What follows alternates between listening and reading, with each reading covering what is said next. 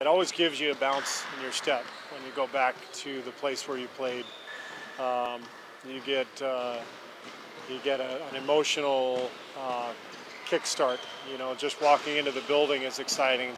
I can't even imagine what it'll feel like for KD. I mean, that's a totally different level.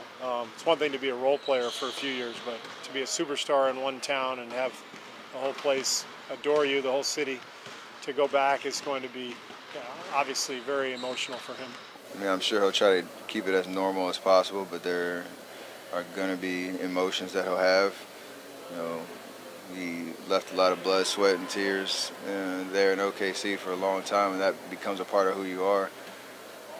And even though he's with us and moved on to the next chapter, this will be probably the first time he gets to, familiar smells, sights of the arena and all that kind of stuff. So, hopefully once the game starts, he'll be able to lock in and be himself, and I'm sure he will.